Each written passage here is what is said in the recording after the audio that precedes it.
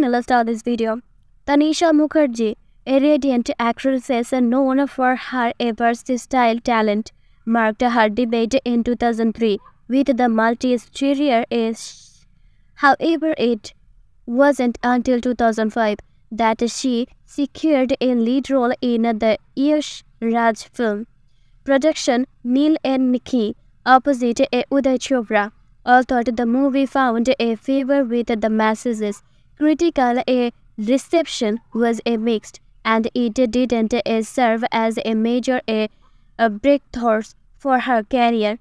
In a recent television, Tanishaa shares an insight into the film's many kissing scenes, noting that her elder sister Kajol has chosen not to watch it to this day. During controversies with Siddharth Kannan, Tanishaa Mukerji opened up about the abundance of on-screen kissing in Neal and Nikki.